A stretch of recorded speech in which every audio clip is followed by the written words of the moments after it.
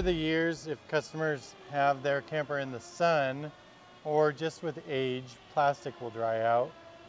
Common thing customers will switch out every 4 or 5 years is their drain cock, little drain valve for the freshwater tank. To do that, pretty easy. The part itself is only a few dollars, but you have 2 screws down here. Take these out. Sometimes I'll do this with a drill to make it a little faster, but today just a screwdriver. Over the years we've used different versions. Sometimes these are a Phillips, sometimes they're a square head. This particular one, it's square, so I just got a little tip bit that's a square head. You can find that at any hardware store. And then this side over here, it's always a good idea to drain the freshwater tank before you change this. We did not do that. We're going to attempt to change it with water in the tank, but I don't normally recommend that.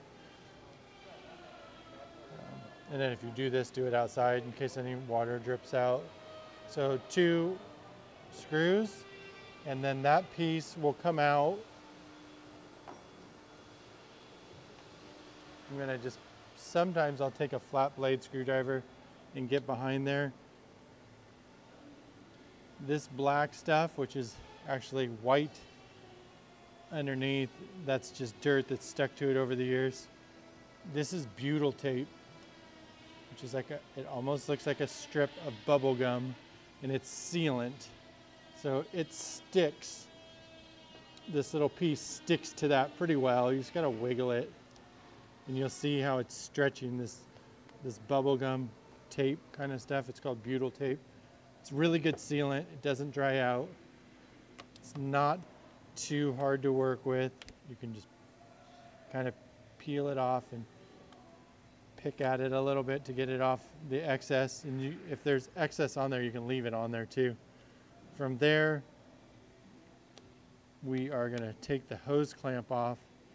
I'm kind of trying to get some of this butyl tape out of the way so you can see it, but there's a water tank hose here. Clamp, just a little ring clamp, and then the drain piece itself. So we'll go ahead and pause for a second. I'll go get some tools and we'll take this off next. So we're back. We can do this with a flathead screwdriver here. I got a little socket that fits on there just so it's easier.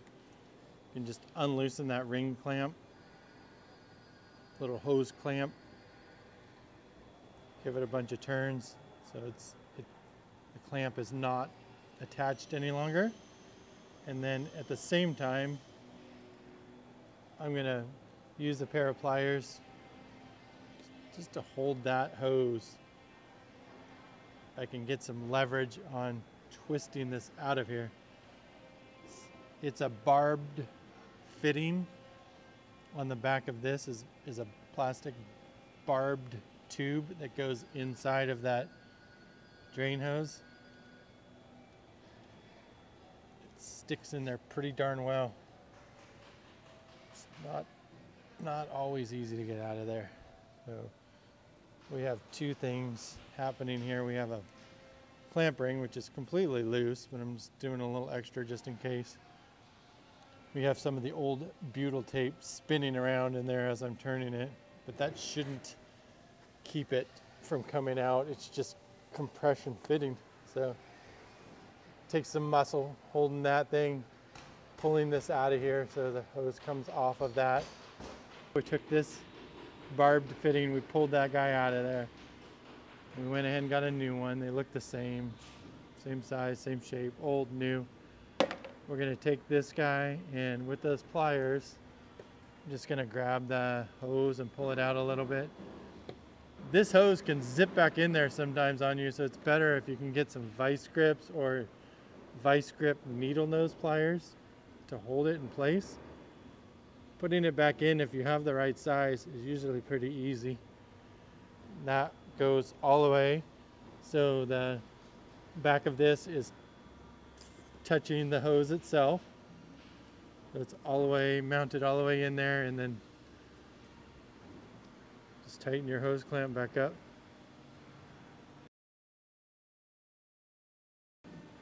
The hose clamp is nice and tight on there. We got butyl tape around there. I'm going to put a little bit more butyl tape on there.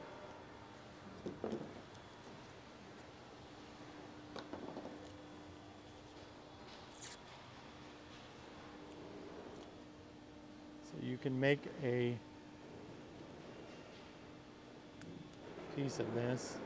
No specific way to do it. We just make a ring around there that will seal that hole up. The excess will kind of squish out once we seal it down in there. And then we'll trim it off. From there,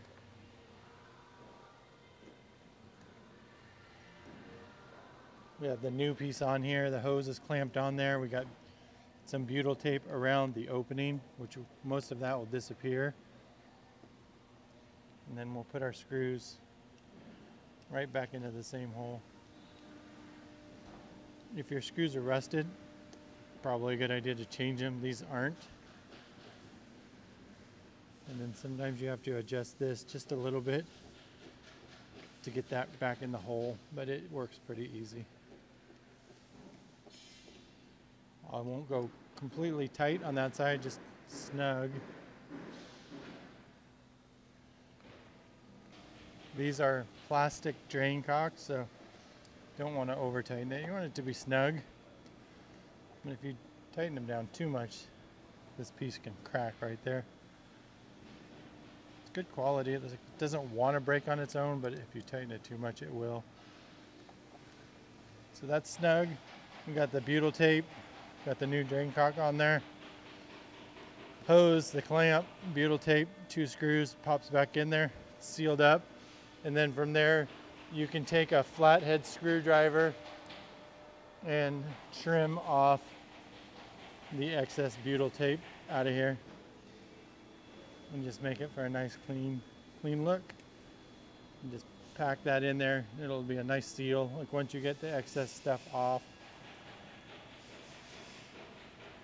you can kind of pick at it, or you can get a screwdriver.